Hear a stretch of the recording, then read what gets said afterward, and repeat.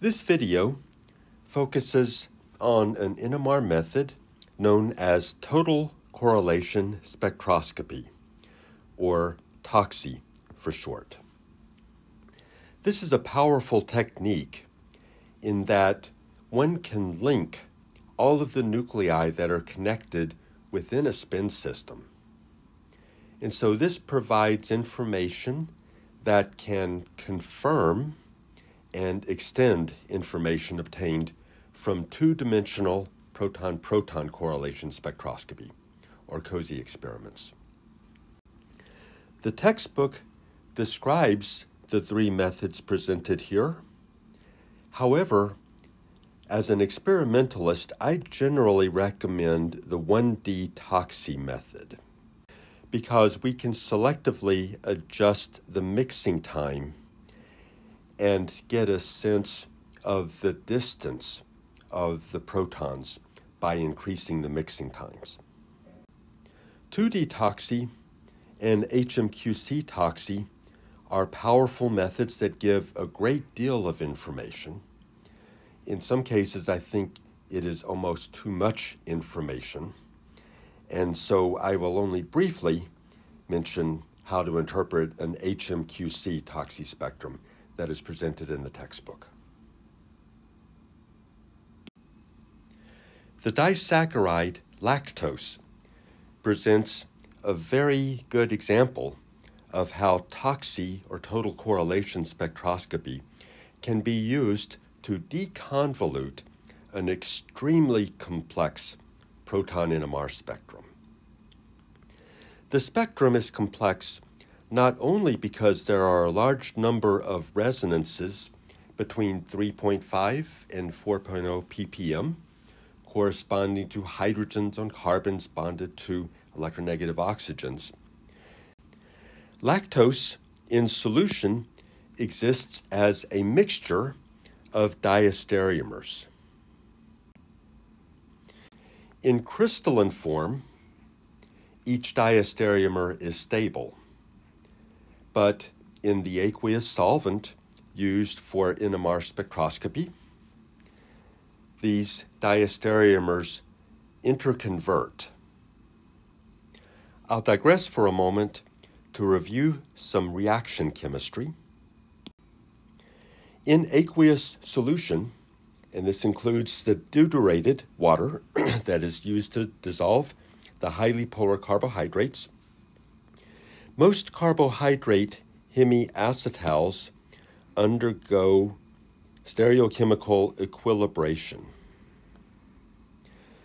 This process passes through an aldehyde intermediate from ring opening of the hemiacetal.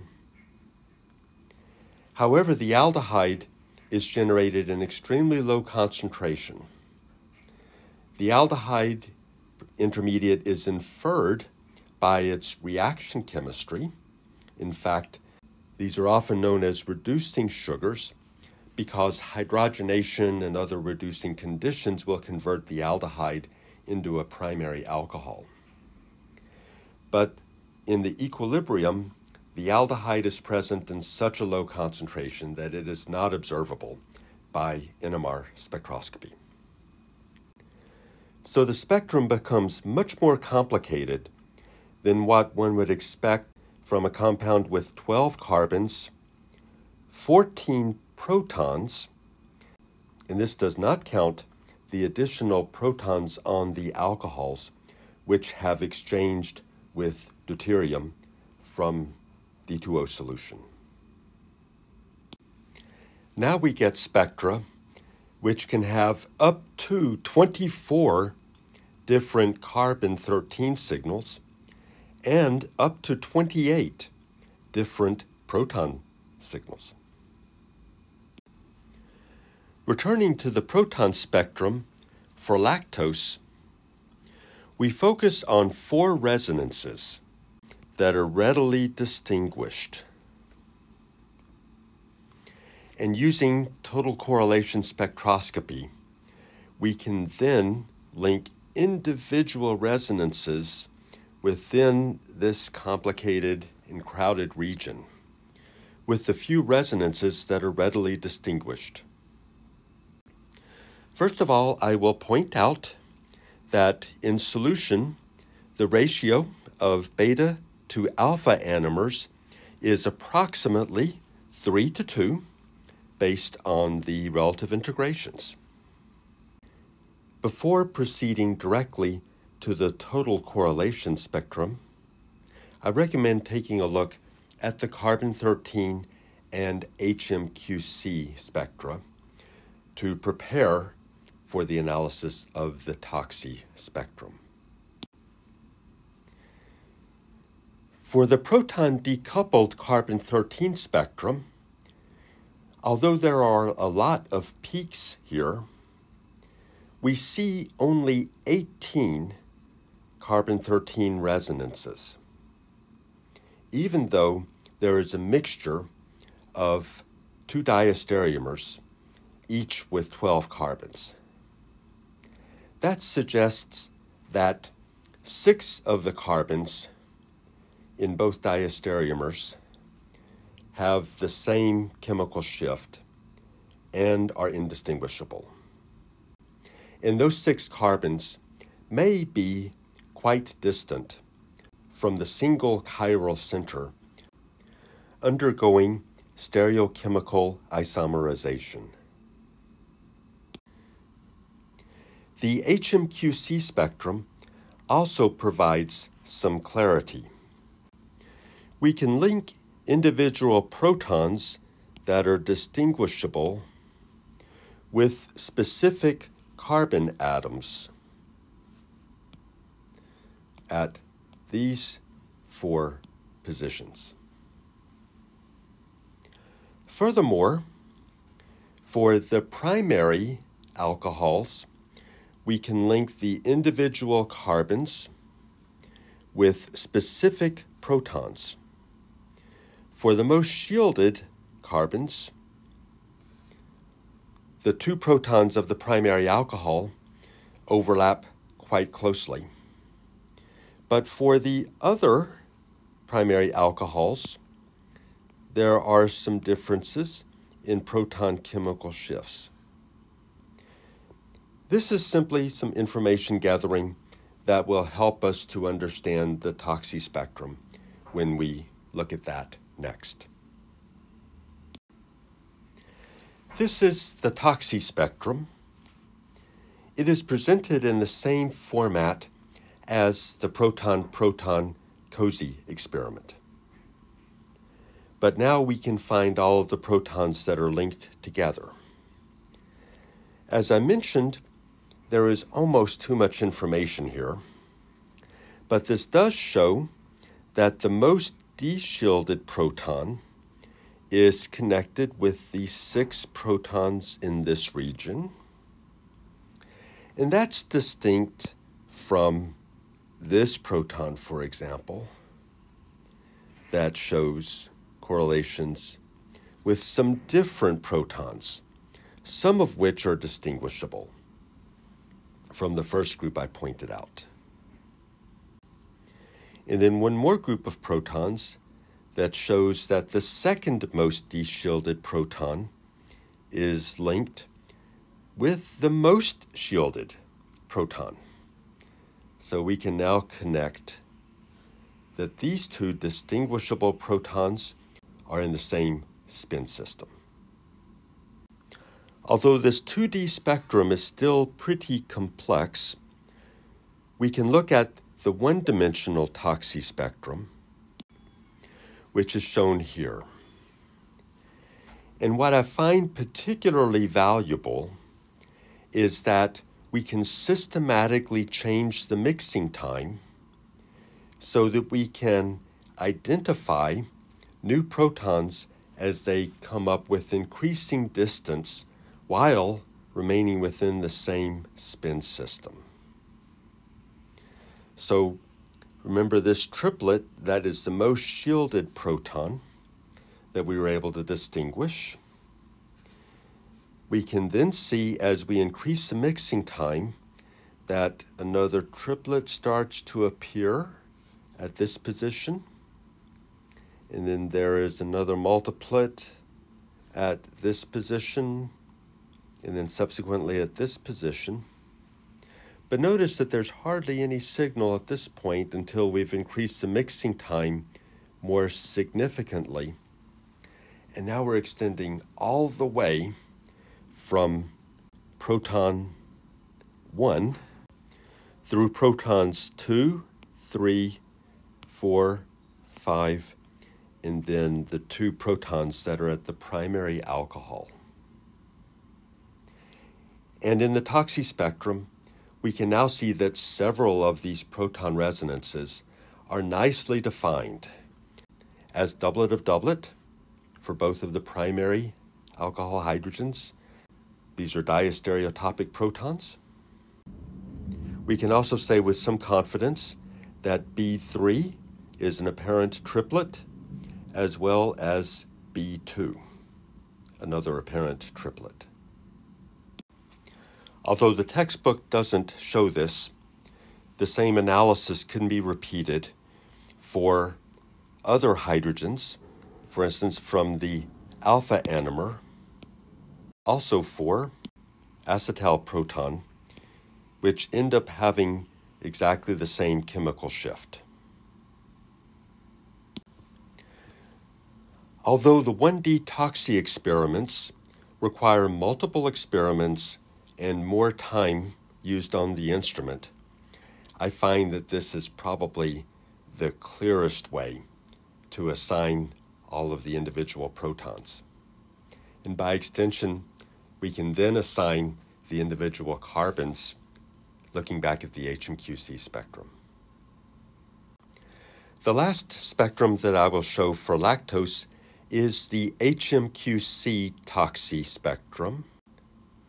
Again, there is a huge amount of information here, but we can tell that for the alpha hemiacetal proton, we can determine the carbon that is connected to it, and then for the other protons, we can find the corresponding carbons that are also connected. Another way to read this is to look at common patterns on the vertical scale. So for the alpha side, we see a pattern of this type. It shows up again in part over here, although there is some overlap with a different section. But it shows up a bit more clearly in this plot. And then we can see it in here and in part over here. That's distinguished then from the beta through here. This pattern has as a unique characteristic the 3.3 peak. So we see that here. Find those carbons. We see that here, here, here, and here. The last correlation is probably the most challenging one because we see from this signal, which is the most deshielded carbon, that there are only 3 other carbons that are correlated. So this represents a limitation. There is a break in the correlation, but perhaps there is no coupling or a very small coupling constant after 4 carbons. Nonetheless, we can link to this carbon, and this carbon, and with the corresponding protons along these lines and these lines. What's also going on then, if there is a break in the correlations, we can find that this, which is a primary alcohol, is correlated with this peak by that type of a pattern. This concludes the discussion of lactose. This is an example of another highly functionalized compound.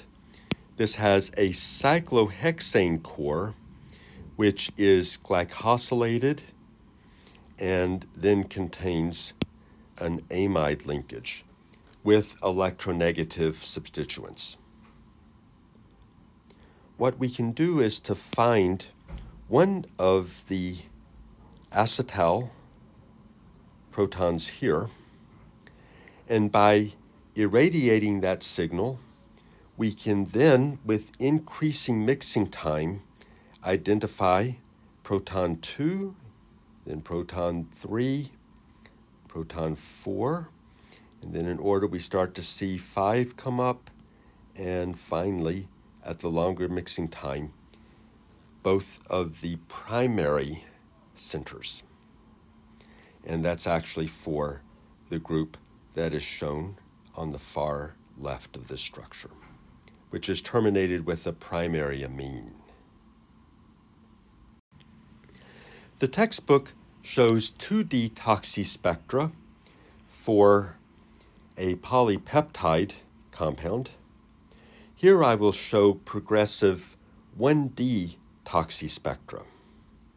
So we start out with a fairly complex proton NMR spectrum,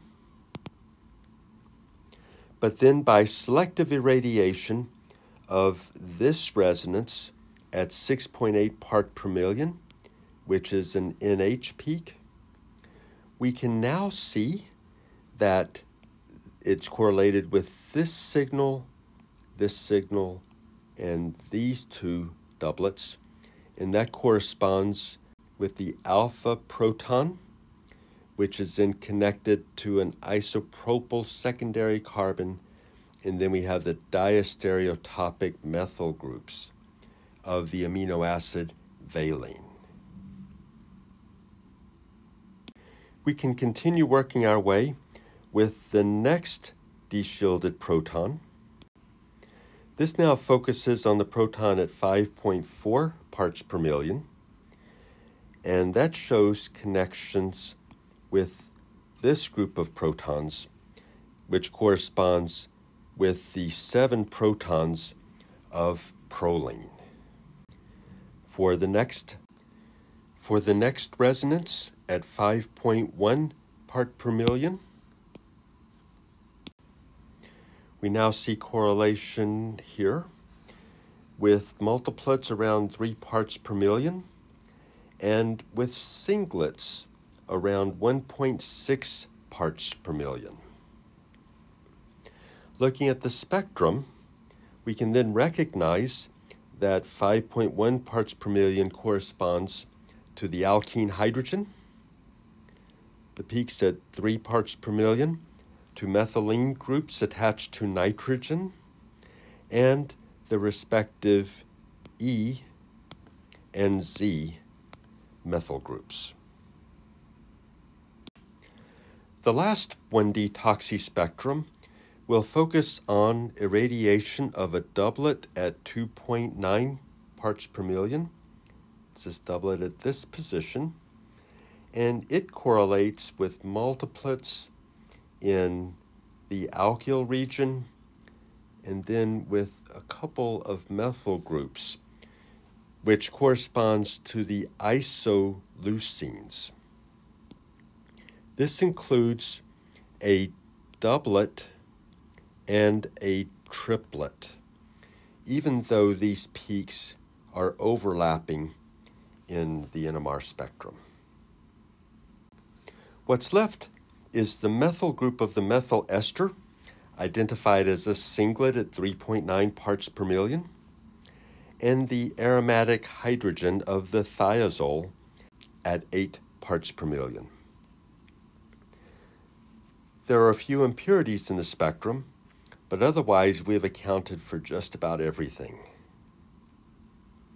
This concludes the video on total correlation spectroscopy.